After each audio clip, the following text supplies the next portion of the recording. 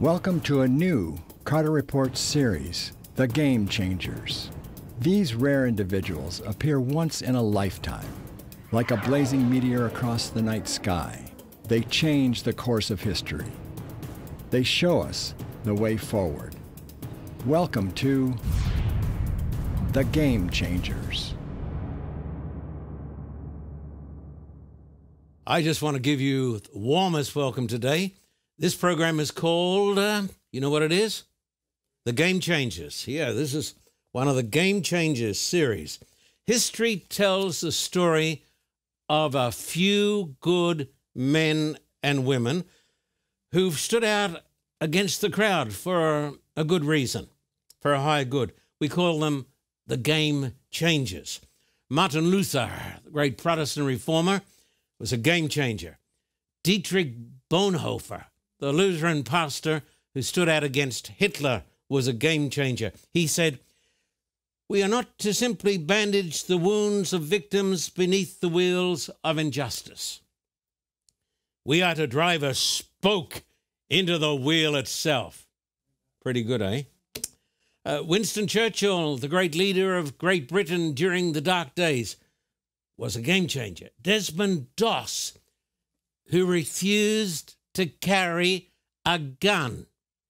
You may say, I don't agree with that. It doesn't fit into our society. It doesn't matter what we think about it, but he was a man of principle. He's the hero of Hacksaw Ridge, a game changer. Florence Nightingale, the British nurse who brought help and nursing to the battlefield, was a game changer. Alexander Solzhenitsyn, the Russian who stood out against the communists, who was thrown into the concentration camps, was a game changer. These people are a rare breed. They've escaped the herd mentality that was so eloquently described by Nietzsche. The game changers. I would like to be, God helping me, a game changer. Wouldn't you? Yeah. Today we're going to talk about one of the most extraordinary but least known characters in history. Elijah.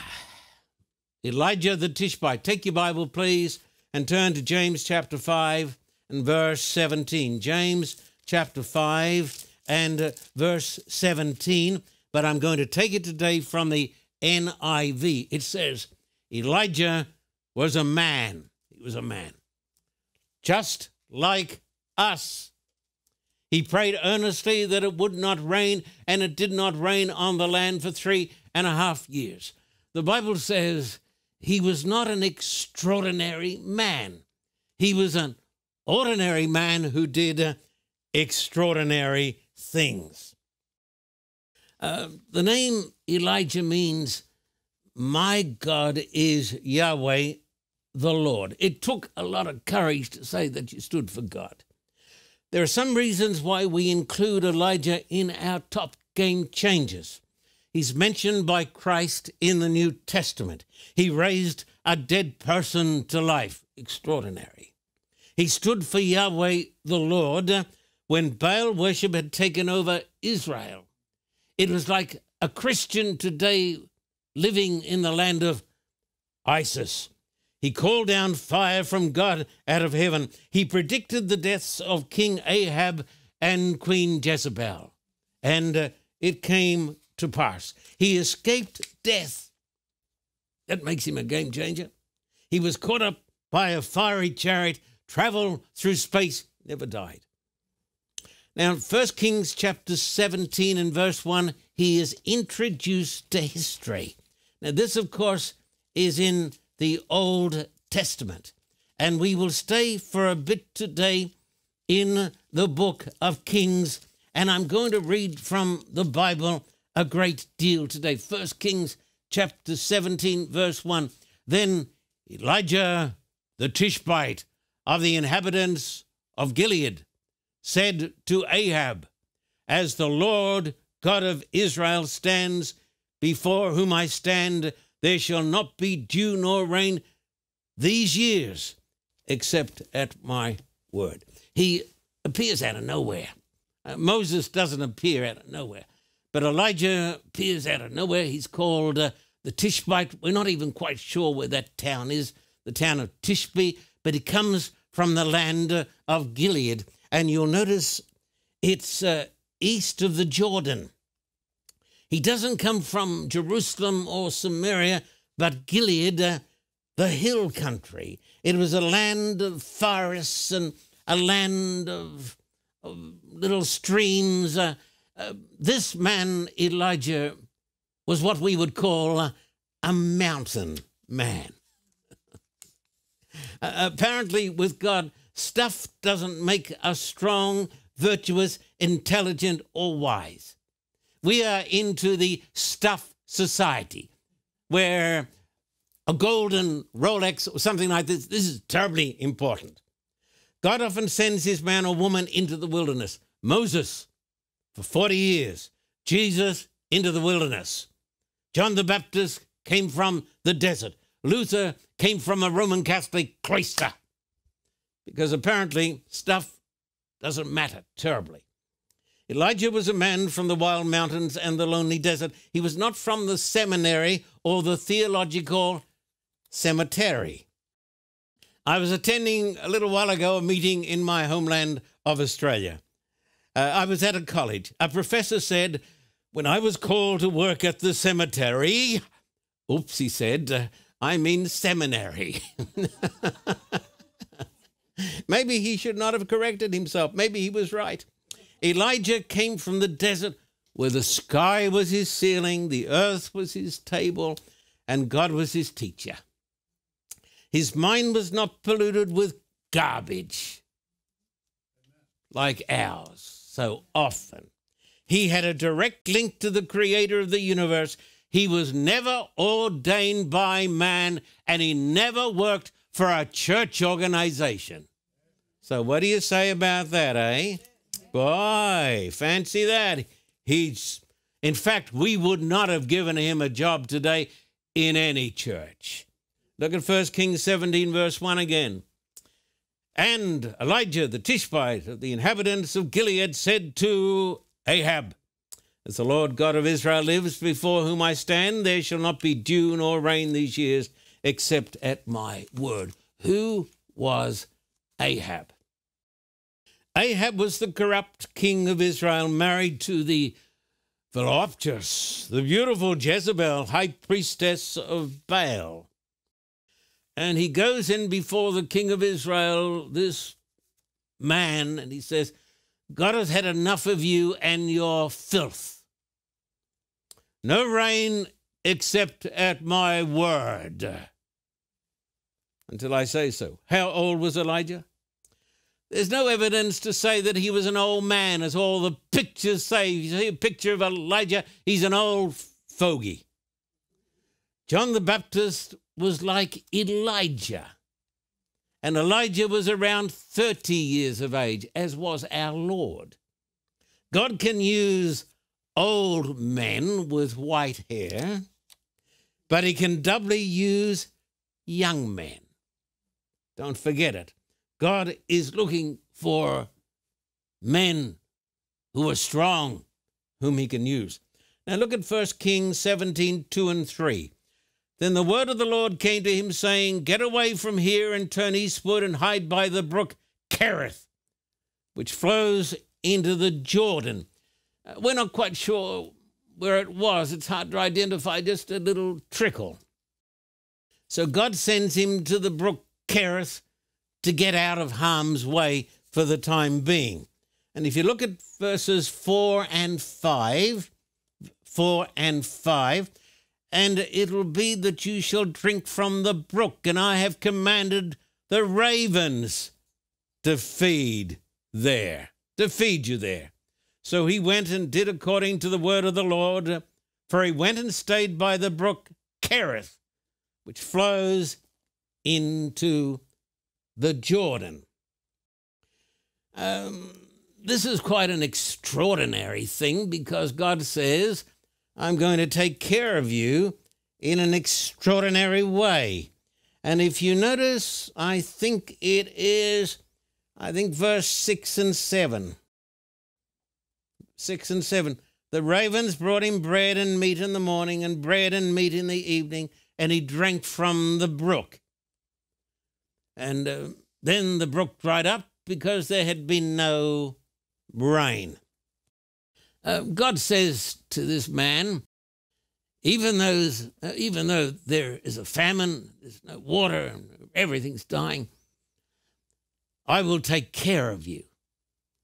God says, in the time of trouble, I will take care of you.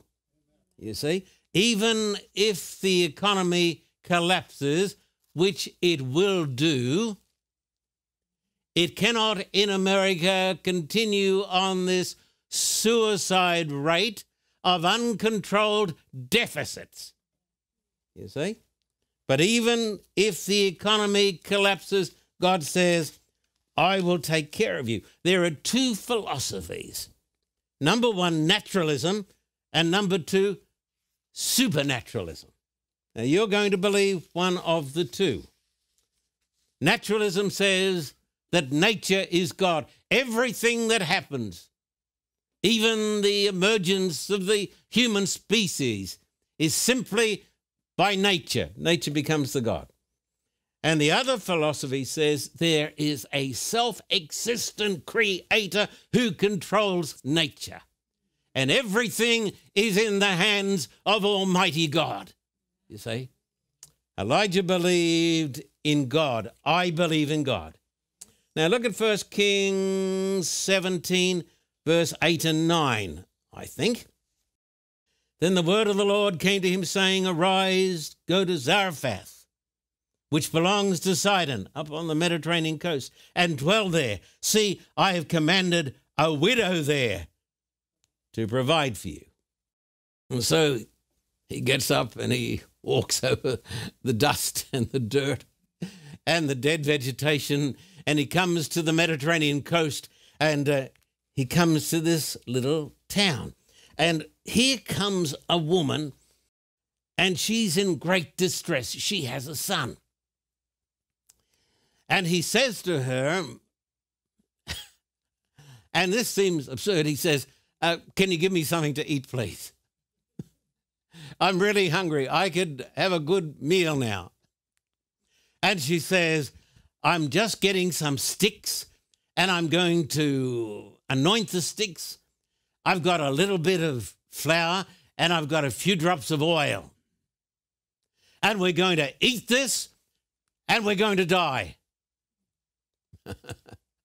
But she didn't realize that because there is a God in heaven, that her night was passing and the sun was going to rise upon her. So when things look the worst, it is because God is preparing us, for the best. Don't forget this, you see. Her worst moment, but God had a great blessing, unexpected. Never, never, never, never, Churchill said, give up, because your sun is about to rise and shine. Don't listen to the pessimists. Don't listen to the naysayers. Don't listen to the defeatists. For the child of God, the best is still to come. You see? Now, look at chapter 17, 13, and 14. Elijah said to her, do not fear. Go and do as you have said, but make me a small cake from it first, and bring it to me, and afterward make some for yourself and your son. Verse 14, for thus says the Lord God of Israel. Put this down in the molecules of your mind. The bin of flour shall not be used up, nor shall the jar of oil run dry, until the day the Lord sends rain on the earth. God says there'll always be enough. You'll never run out. Always enough oil. Always enough meal. It doesn't matter how bad things get. It doesn't matter how much you use it. There'll always be enough left over. You see? This is the difference between naturalism and supernaturalism. Always enough oil and flour. There's a text in the New Testament, Philippians chapter 4, it says, "My God shall supply all your needs according to his riches in glory by Christ Jesus." And listen to this. If you believe in the God of Elijah, then you'll never come to the place where there is not enough. You see? I can remember years ago when we were on the Broadway in Glendale in Southern California. We came to the place, this happened quite a few times. We didn't have enough money to make payroll. What are we going to do? We believe God has called us. We don't have enough money to pay our bills. But let me tell you folks something. God said to us, just hold on and keep trusting. That's what I say to you. Because on every occasion when it appeared to us that the barrel had no food left in it, no grain left in it, and the little pot had no oil left in it, God was ready to do something great for us. And so there are two types of people in this world. People who are naturalists and who don't have faith. And there are people who believe in a supernatural God. Now look at verses 15 and 16, 1 Kings 17. "So she went away and did according to the word of Elijah, and she and he and her household ate for many days." Now this is a great, great text. Get it down into your mind. The bin of flour was not used up, nor did the jar of oil run dry, according to the word of the Lord, which he spoke to Elijah. God will take care of you. There will always, always be enough. And then when things were looking bright and cheery, as often happens, when things seem to be going so good, all of a sudden, the bottom fell out. And you can read the story in verses 17 and 18. "Now it happened after these things that the son of the woman who owned the house became sick, and his sickness was so serious that there was no breath left in him. He died. So she said to Elijah, 'What have I to do with you, O man of God? Have you come to me to bring my sin to remembrance and to kill my son?'"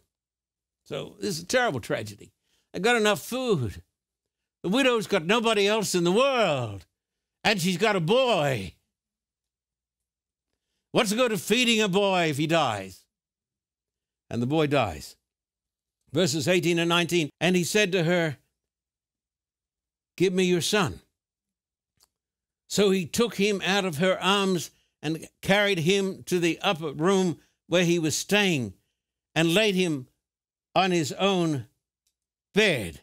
Verse 20, "And he cried out to the Lord and said, 'O Lord, my God, have you also brought tragedy on the widow with whom I lodge by killing her son?'"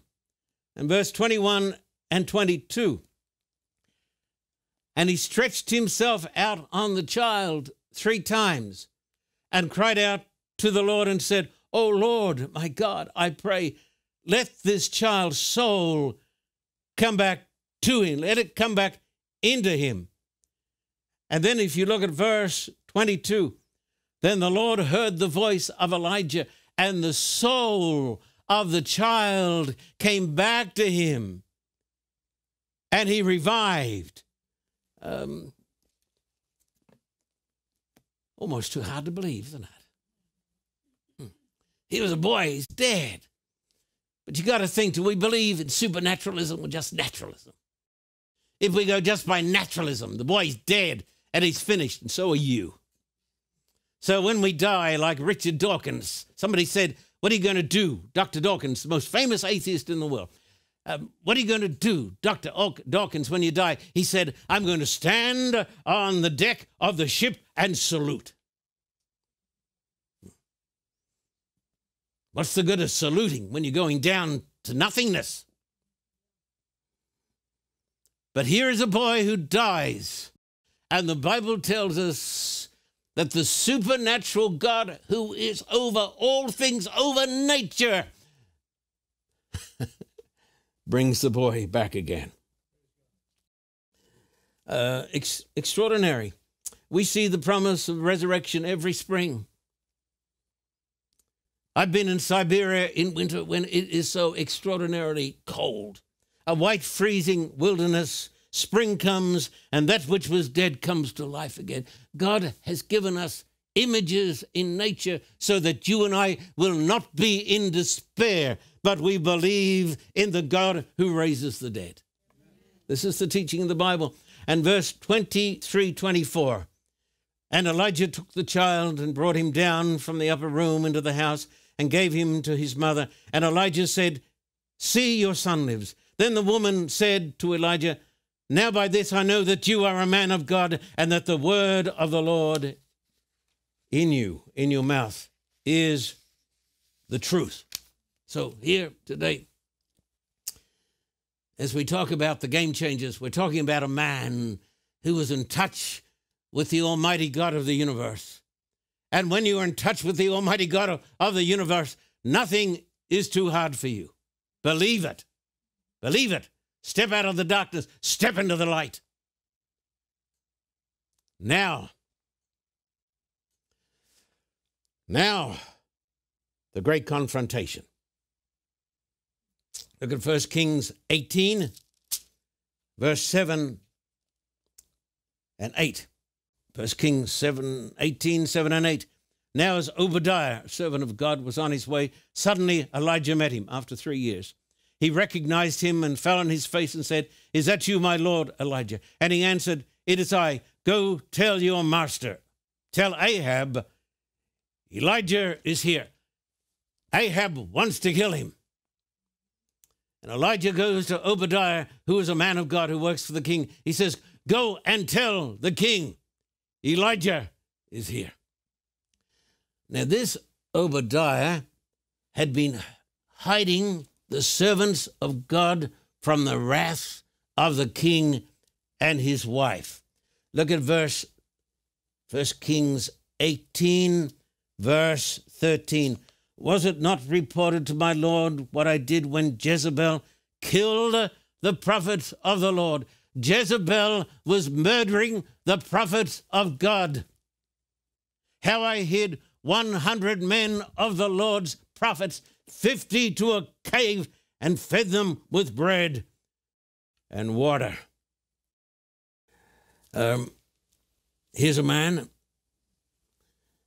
and he's living in a time of the greatest apostasy in the church. I want you to notice now, this is most important that you see this, because we're going to bring about a parallel between those days and the days in which we live now in America. I want to talk now about the times and the prevailing sentiment.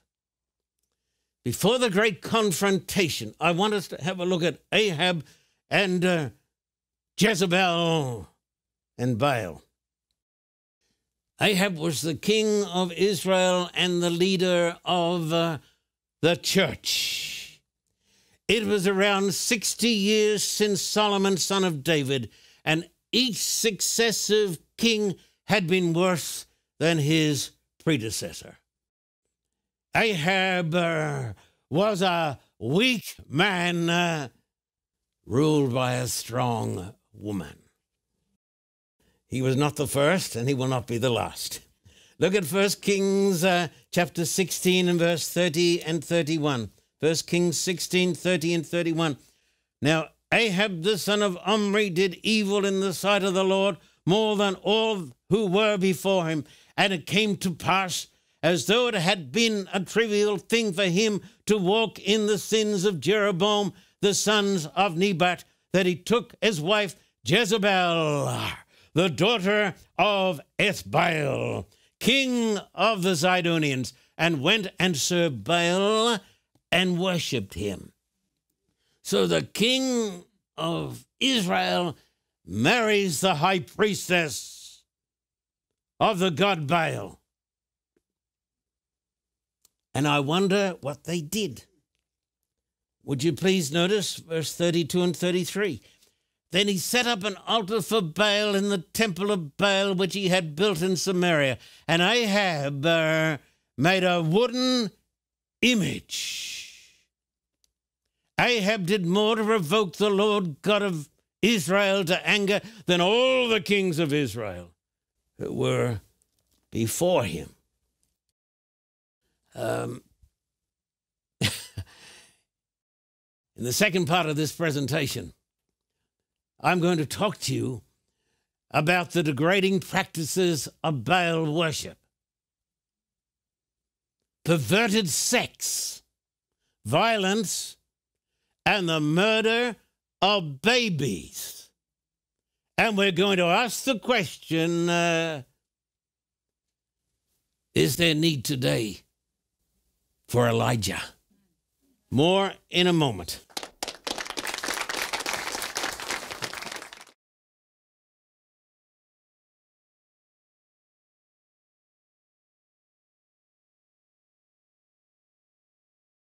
The reviews for the John Carter biography are in, and this is what they say.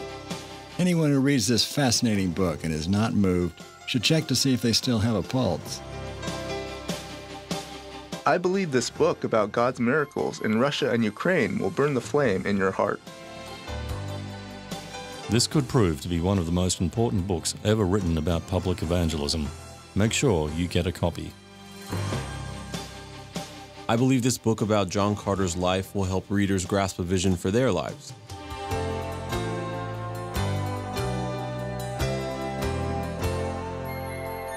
For a donation of $100 or more, a signed copy of the John Carter biography can be yours by writing to us at the address on the screen or visit our website.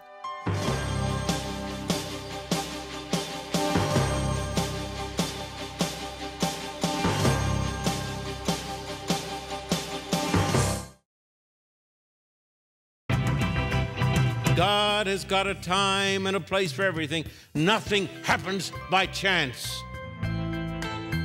In spite of the powers of darkness, nothing can destroy the church of God. And I'm not ashamed of the gospel of the Lord Jesus Christ. That the gospel is not about you and me. It is the good news about the Lord Jesus Christ. What and where is heaven? This DVD series from John Carter will be yours with a gift of $50 US or $70 Australian. Write to us at the address on the screen. Shipping is free in the US and Australia. Visit carterreport.org, your home for inspirational teaching.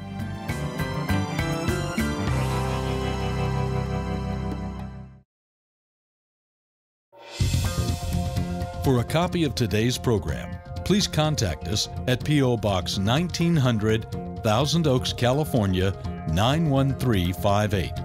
Or in Australia, contact us at P.O. Box 861, Terrigal, New South Wales, 2260. This program is made possible through the generous support of viewers like you. We thank you for your continued support. May God richly bless you.